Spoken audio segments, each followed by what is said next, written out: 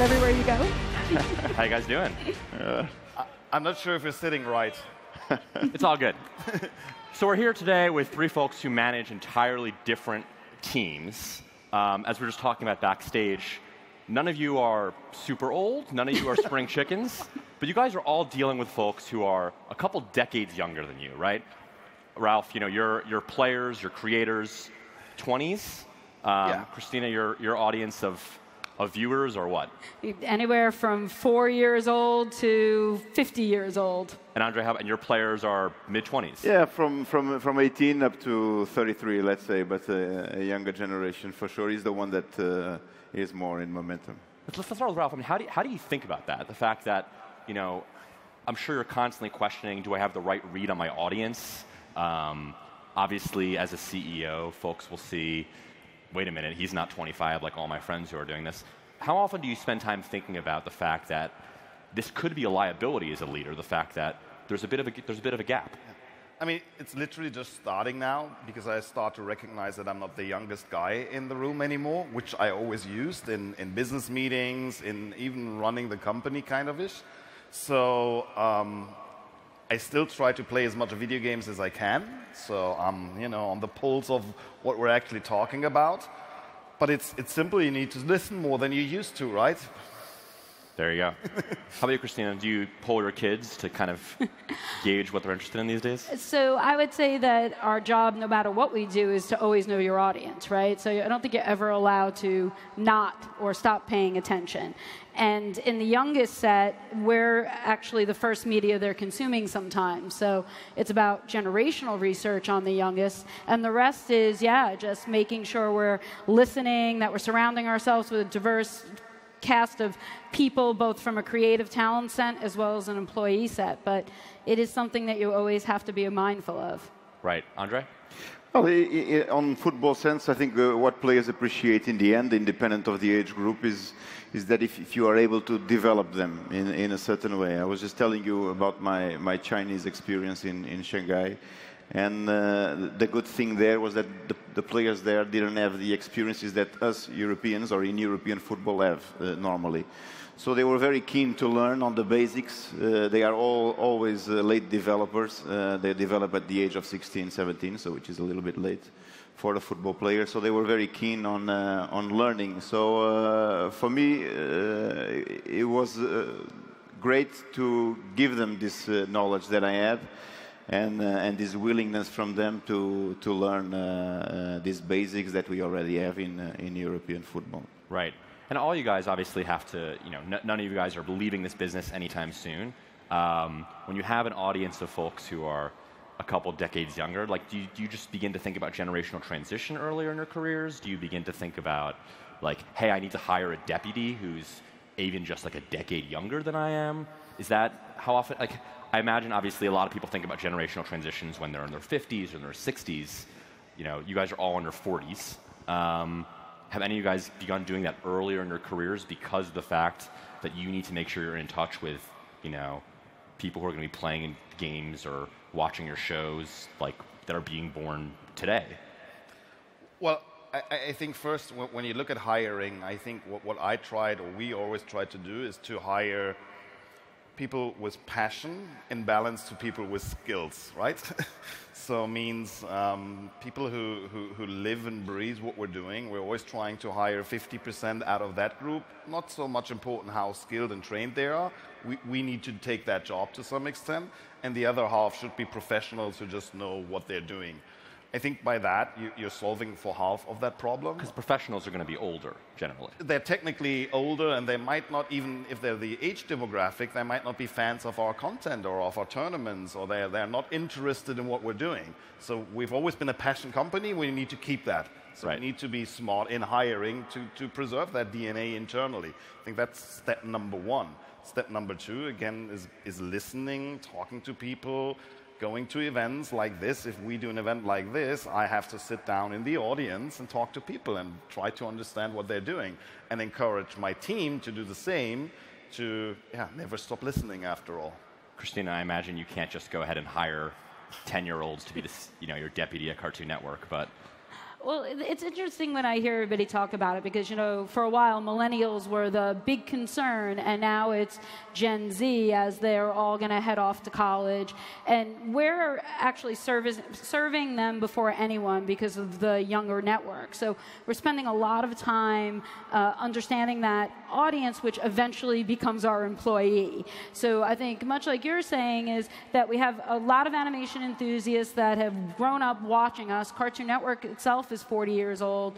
Adult Swim is, 15 years old. So they've been in the marketplace for a while. So it's easy for people to come aware and want to do animation with us. So it is about the enthusiasm, building community of artists, and being able to infuse that with executives and employees, because it's as much about the creators as it is about the executives or the employees that surround those creators. If we're one without the other in age group, we won't find success.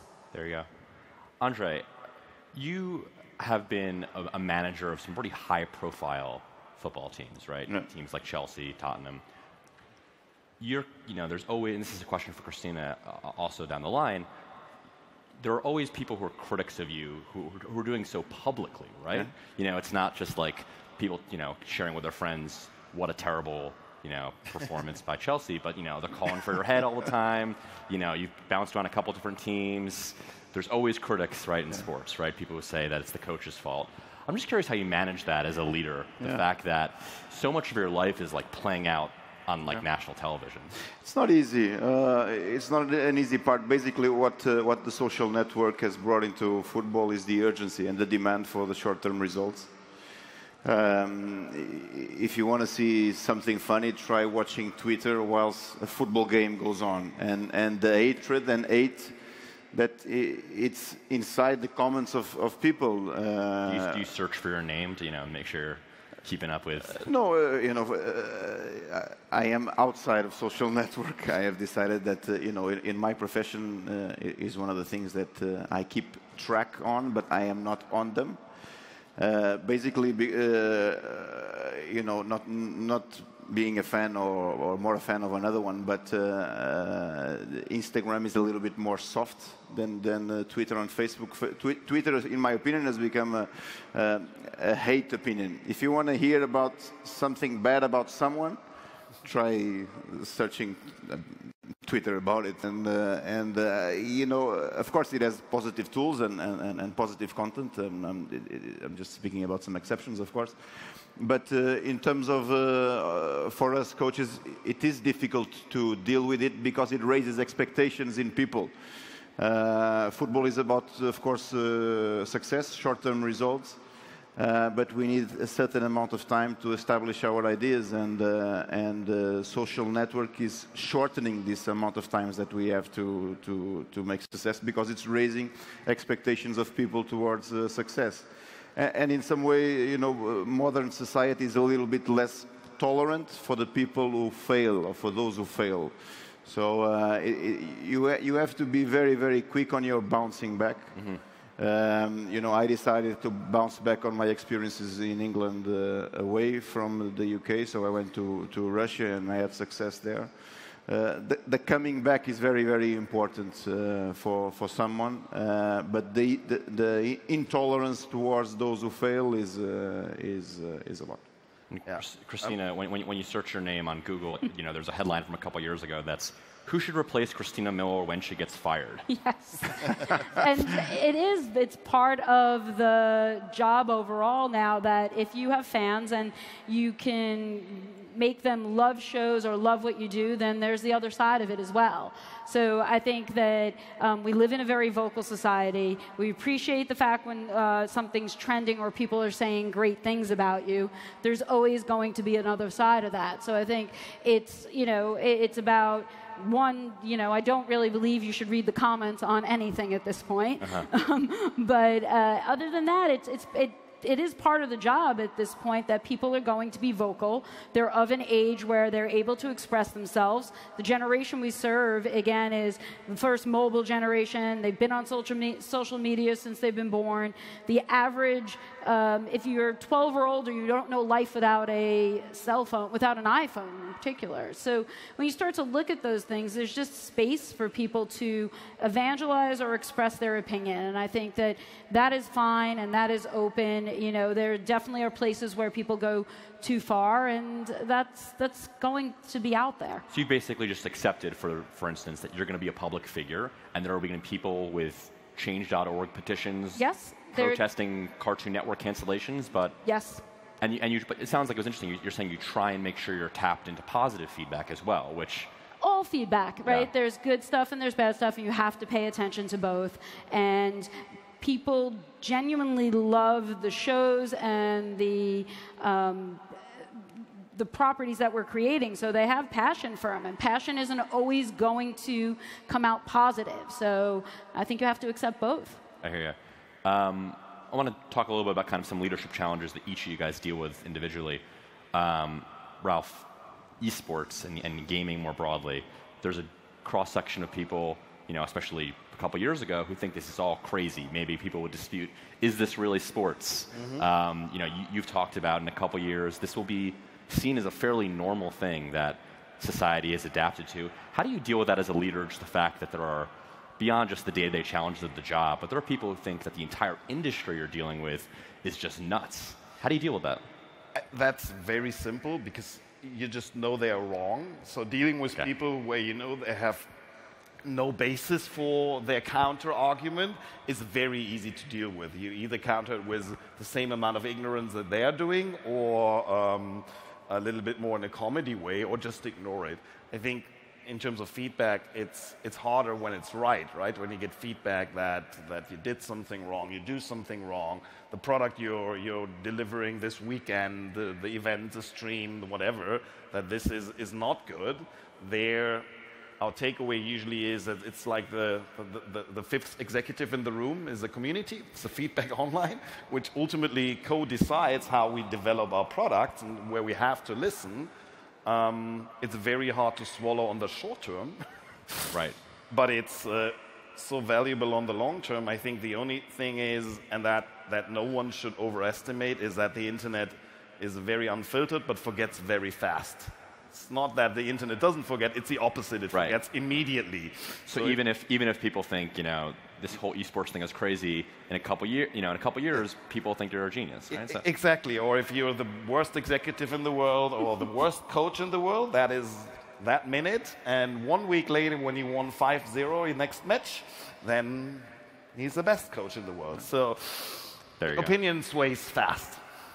André, one criticism you've had to deal with for sure. You're one of a couple coaches, though a rising number of coaches, who never played football professionally. It's pretty easy to see why, you know, some player might say, especially if they have any reason to be upset with you, he doesn't know what he's talking about. He hasn't played the game professionally. How do you deal with that? Yeah, what we try to do is understand what the player demands and wants from you. You know, so, we in this time we have to be sometimes a different type of leader to each type of player, because one demands arm around the shoulder, the other one demands a little bit more pressure. So we have to adapt as leaders to what the other one wants. So for that to happen, you have to be attentive to details. A person like me that doesn't come from a football playing experience, I have to dominate other areas. I feel like you do better at other things. Yeah, you know, on my communication skills, let's say, for example, on my training skills, on the nutrition, on understanding management. The manager who has been a player has the ability to decide things by the experiences that he has lived before. At this moment in time, there is more a trend towards the managers that were ex-players. This was because, you know, Zidane has won 3 European Cups recently. Guardiola, Luis Enrique, Conte have all achieved recent success. If we speak a bit like 10 years before, there was another trend, which was Mourinho, Benitez, myself. So I think there is a trend. What is the common pattern of all of us is that we have to be great motivators. We have to channel the passion that the players feel for the game, because all of them, no matter how rich they have become and how famous they have become, they have a child love for the game, and this is the passion that we need them to play every Sunday. So this is what we are all the same is we are all great motivators of people. That's what we try to be. Cool. And then last thing I want to talk about is just the question of responsibility of leaders. For instance, Christina, you're a business executive. You run a company. You guys have shareholders. Do you think your ultimate responsibility is to, improve margins, make profits, build a business?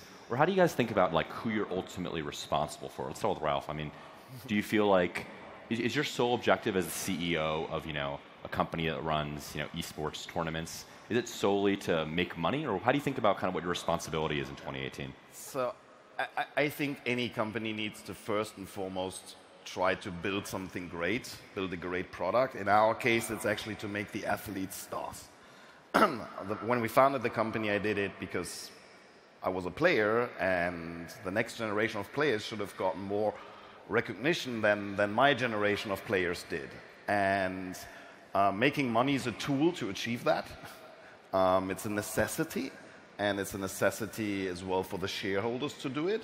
But our job is to make ESL one of the largest sports brands out there, and we're going to achieve that simply by enabling players to become stars and be celebrated and be seen as exceptional, like football players, like any other athlete in the world.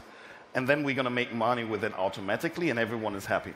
So you don't see the primary responsibility. You're saying the business responsibilities are secondary, you feel like, to elevating the entire profession. It's even a cosmetical thing that you need to do. Yeah. How about you, Christina? I completely agree. They're interconnected, right? Our goal is to make great shows, to make kids laugh, make people laugh on an ongoing basis. If we're taking care of the audience, the consumer, the fan, those things come naturally. Yeah, there's business decisions that need to be made as part of that. There's employee decisions that need to be made part of that. But it's all interconnected. Can't be so black and white. We're there, I show up, we have shareholders, there's a commitment to delivering for them. But you do that by doing the best possible work in content. There are times, though, where this conflicts, right? As we were talking about before, there'll be criticism. Why is this show that is beloved by a small fan base, but and it is a good show, but maybe doesn't have the mass audience appeal? That's something you got to deal with all the time, right? Absolutely. And sometimes you can wait and watch shows grow, and it depends when in its life cycle. There's lots of factors when you're making a business decision, but I ultimately think that it's about making the best possible product and experience for your audience and your fans, and that delivers those business results people are looking for. There you go. All right. Thanks, guys. Appreciate it. Thank you. Thank you.